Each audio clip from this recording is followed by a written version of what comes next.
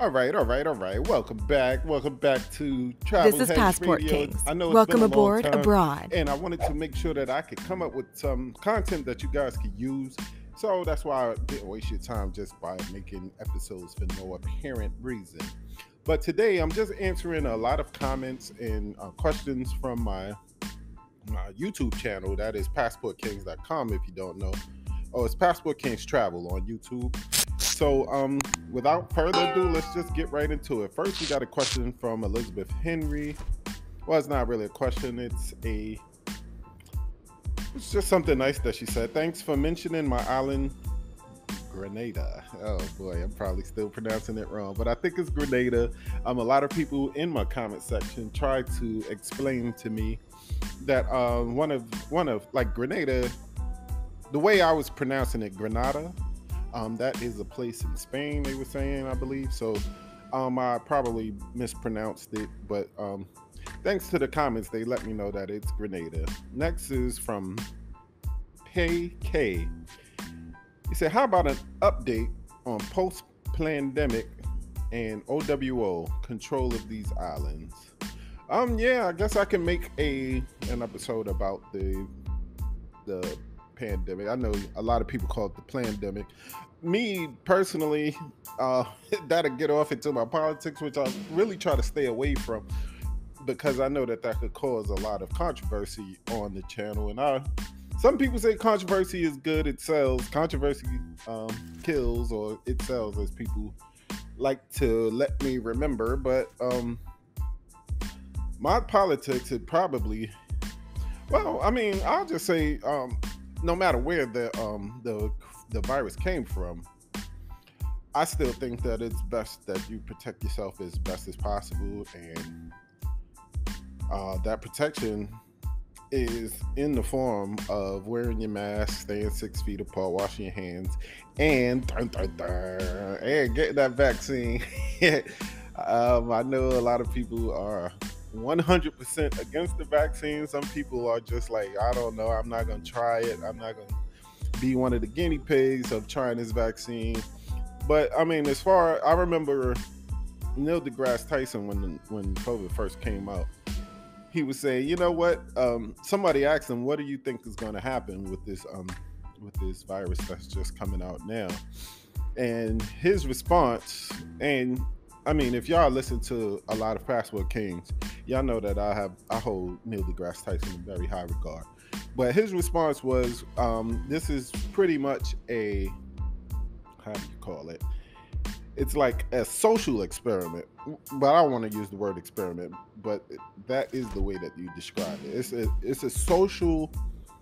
It's a chance for us to see if we are going to listen to the scientists or if groupthink is really starting to take over the minds of everyone. And I would love to hear his updated response to what he think has come to pass over the last 2 years. But yeah, as far as me, I'm gonna just listen to scientists. I'm not really, even though I am a YouTuber, I know for a fact that first and foremost, a lot of people just will do and say anything because they think that that's what more people believe. And then there's the second amount of people that will just go against the grain because that always causes controversy, which brings monetization. But the funny thing about the monetization on YouTube is they'll demonetize your video if you're sitting up there giving out a lot of information that is not proven. So I don't know. It's a sticky situation. It's a bad situation. I wish we wasn't going through it at all.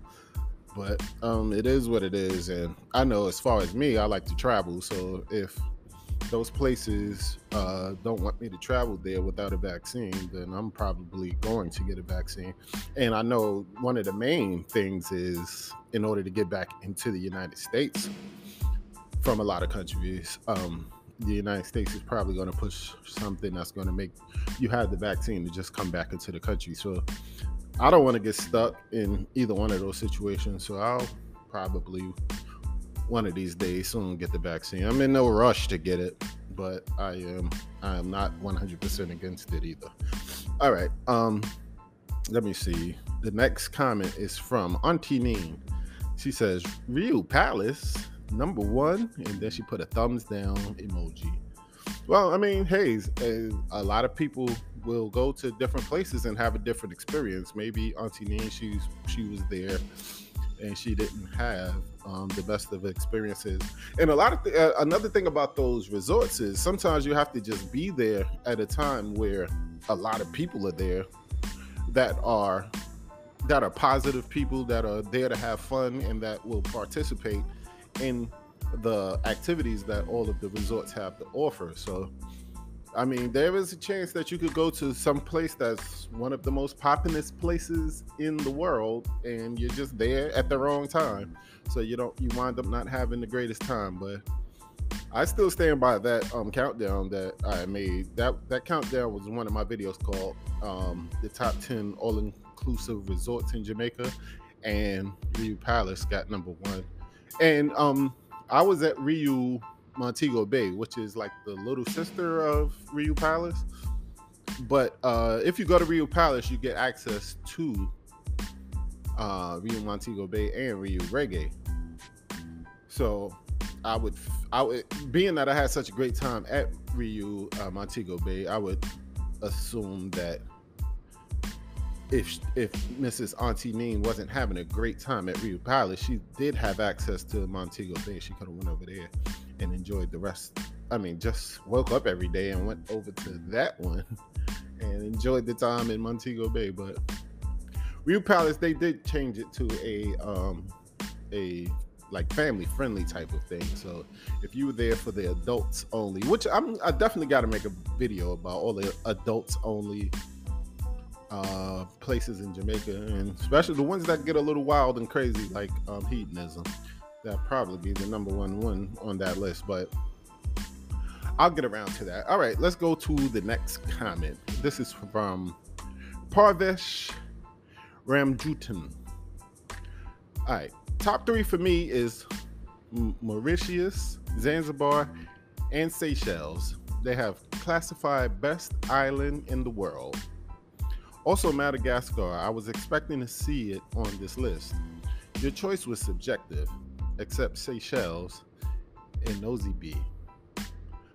None of these islands are my favorite places in Africa. I'm assuming that, well, I could probably tell by his name, he's like translating to English. So that's why a lot of his words are like misspelled. I never really make fun of anyone's bad spelling or bad punctuation or grammar, unless they're sitting up there just trying to insult me for some reason. Like one of these comments I got earlier today, which was just nothing but an insult. It just tried to, I guess he's not really having a great time in his life, so he wants to try to bring down my day. Let me see what that guy's name was. I think I erased it. Well, he was just someone, he just came to my channel. I could tell he was just there for the first time. He saw my face. He didn't want me to be enjoying what I've been enjoying in life, which is my life, because obviously, I would assume he's not having a great time. He actually put the same comment on 2 of my videos. I can't even pronounce his name, but it says Yaqui, Native American Indian Indigenous Horseman. His comment was, you can't swim, and you ain't from the West Indies or the Caribbean. You are an invader from Africa. The original people of Caribbean are the Native Americans from the Amazon region and the Amazon River, where freshwater dolphins live. Wow. Reading it over again, maybe it's not such a insult. I know the you can't swim part. He spelled can't, C-A-I-N-T, so that's the reason why I'm saying it that way. I'm not just saying can't, but I guess he was saying that way as well, just to try to insult the way African Americans speak. But you can tell this guy's just living a miserable life so he just wants to spread his misery around. But that's all right. I mean, hey, I hope he got to look at the video. That was a great video. And I mean, hey, I'm not gonna feel a certain way about somebody who's obviously in a bad situation in their lives. All right, last comment for today. I didn't realize I already did 10 minutes, which is good. I guess I could do this a couple of times. All right, this one is from Winston Price, and he was commenting on that same video, which was the top 10 richest independent Caribbean islands in 2020. And his comment is, the reason for Jamaica's failed economy for many years is the IMF plus 40 years of no tax to the U.S. to own many hotels without paying tax. Then they have to turn around and borrow from their own USA IMF lender to pay bills and run the country. Well, I guess that's like a comment about the political state of Jamaica. And I'm assuming he's giving me this information because he feels, or he wishes that Jamaica was higher on this list of the top 10 richest independent islands in 2020. And take that into consideration that that video is from 2020. This comment is from 6 days ago, so things could have changed. And the thing about those countdowns, some people get offended when I just read, I'm just reading data. I'm just reading what is the current state of the place right now. It's no slight or no disrespect to Jamaica. I love Jamaica. Like, if you've been watching my videos, you see I've been there 3 times in the last 2 years. I've been there 3 times. I enjoy myself every time. I can't wait till I get back. So if all of the people who send me comments telling me that I am being rude to their island, it's not that at all, especially with a countdown like that. Now, if this countdown was like the best or the greatest islands in the Caribbean or something like that, and then your island comes out, I mean the island that you were that you're from, if that comes out in a lower place, then I could see like you getting upset with me. But I don't think, I mean, the way Winston Price's comment goes, he's not really that upset with me. He just wanted to spread a little bit of information and just put things into perspective about how pretty much all of the resorts, I guess, are building these resorts out in Jamaica but not paying any taxes. And man, I can imagine that's sucking up a lot of money from the country if you're sitting up there and you're making a whole bunch of money off of tourism, but you're not paying taxes to the country. Yeah, I can see how that would really stunt growth in your country. So yeah, thanks for that comment, Winston Price. That was something for me to take into consideration, and something that I can research a little bit later. Hopefully make a video about it. All right, I guess, well, there's one more comment on this page, so I guess I can answer that. This is from, if I'm mispronouncing your name, I apologize, but I mean, your name is like from a country that I am not originally from, so sometimes I'm not going to be able to, I'm just not sure which vowel sounds your country uses most. So from the looks of this, his name is Anirud Parikh. All right, and he's asking, what is the background music of my video, the top 10 richest Caribbean islands in 2018? Let me play a little bit of that video, and then I'll be able to tell him where the background music came from.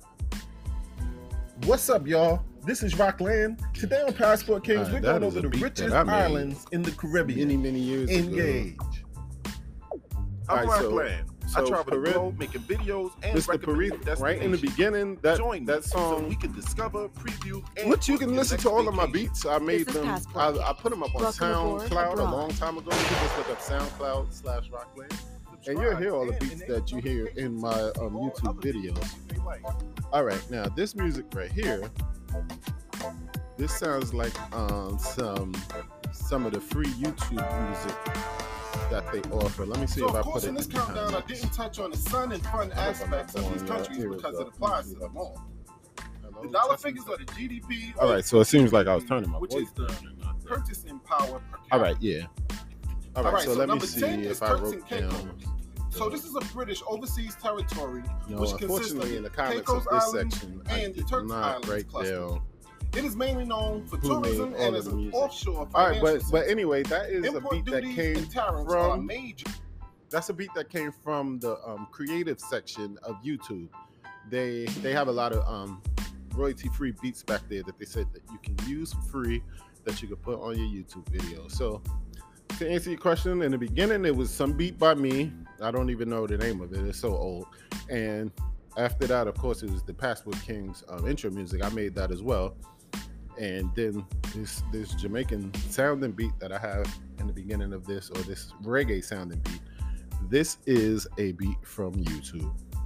All right, y'all, but that is today's podcast. I'm so happy I was finally able to get something back up here. It's been a while. I still have the offers going out. I mean, I didn't get really a lot of responses, but I didn't promote it that much either. So I just wanted to let y'all know that I am here to do interviews with people who run like guided tours of different countries, and I'm always looking for new people to interview.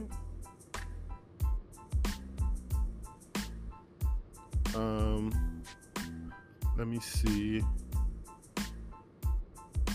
I'm sorry, I'm looking through my thing.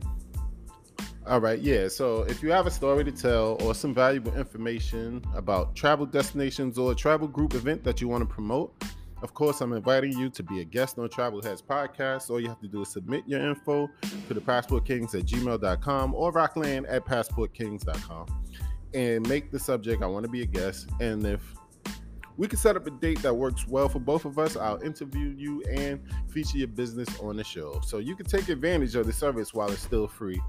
And I do need to put this information up on my Facebook page, but unfortunately, speaking of politics, like I was doing earlier, I got banned off of Facebook again for 30 days. So I won't be able to post anything on Facebook until like the middle of October. But still, that doesn't stop the train from rolling. As each day goes by, I become less and less of a fan of Facebook. So y'all can always send me an email, rockland@passportkings.com or thepassportkings@gmail.com. And if you want to be a guest, I will just ask you a couple of questions about your tour operation, and ask you a couple of questions about yourself and your business, and we can all enjoy travel a little bit better. Once again, I want to thank you guys for joining me on the TravelHeads Radio podcast, and I will speak to you guys next time. Peace.